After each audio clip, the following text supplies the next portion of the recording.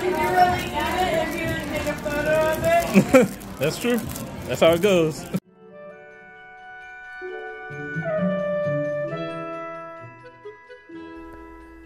If you like what you see, why don't you think about subscribing? And make sure to check out my channel for videos just like this. What's going on, folks? It's MrBucketlist here, and today I'll be reviewing Playmakers on Royal Caribbean. Let's check it out. Just a heads up, this review will be very short. I didn't have that much footage from it, so I had to shorten down the review. Just some quick tips about it. So Playmakers is on a lot of the newer Royal Caribbean ships, so Oasis class, Quantum classes. Most of the larger, newer ships, they almost all have some version of Playmakers on there. This footage is actually from Odyssey of the Seas, but I have been to the locations on Wonder of the Seas, Symphony of the Seas, a couple different ones, but this is the one I actually stopped in to have a meal at. Number 2 is, this restaurant is almost a la carte, so pretty much you don't need a dining package to go in here. You can go here anytime, you don't need a reservation. Just walk in here and you pretty much pay per item like you go into a regular restaurant. It's not that expensive compared to real restaurants on land. I think wings were like a couple of dollars here and there. It wasn't bad prices for a cruise ship, so that's kind of the information stuff I want to get out the way. As far as the food, so I ended up getting a couple different things. The first thing I got was this tower of onion rings, and so it was actually really good. As you all can see, it's pretty stacked. So I mean, again, like I said, I was just trying different things out for you all to kind of enjoy and see what I can get.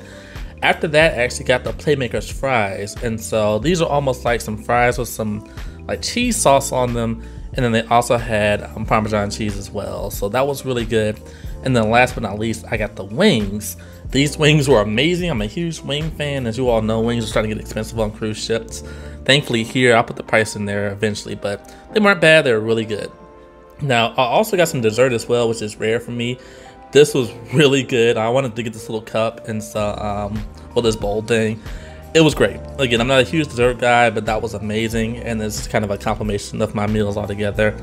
But long story short, if you're someone that loves pub food, if you love the activity of being in like a bar or whatever, if you love sports, come to Playmakers. I even did go back a day later and I tried this burger, as you all can see. This thing was so good, plus it comes with those fries. I wouldn't have bought the fries separately if I had known the burgers come with the fries regardless. But either way, the burger was definitely worth it, plus it was good to have those fries. And not only that, but you can sit here, you can watch sports. I was actually watching the NCAA championships, and then I also was watching people just playing volleyball and soccer. I watched so many different sports just from the Playmakers bar. And so not every Playmakers on Royal Caribbean is like this. The one on Wonder, for example, was in the middle of the boardwalk. The only thing you really could see was the carousel. But this one on Quantum of the Seas, well, excuse me, on Odyssey of the Seas and Quantum class ships, is going to be over kind of like the seaplay. So you'll see different activities depending on when you're there. So long story short, this is definitely a must-do. I hope you all enjoyed this review. This is MrBucketlist. Please make sure to check out my full review of this ship, and I'll see you soon. Peace out. Thanks for watching the video. If you like what you saw, please check out my channel for more videos just like this. Make sure to hit that subscribe button. Until then, I'll see you next time. Peace.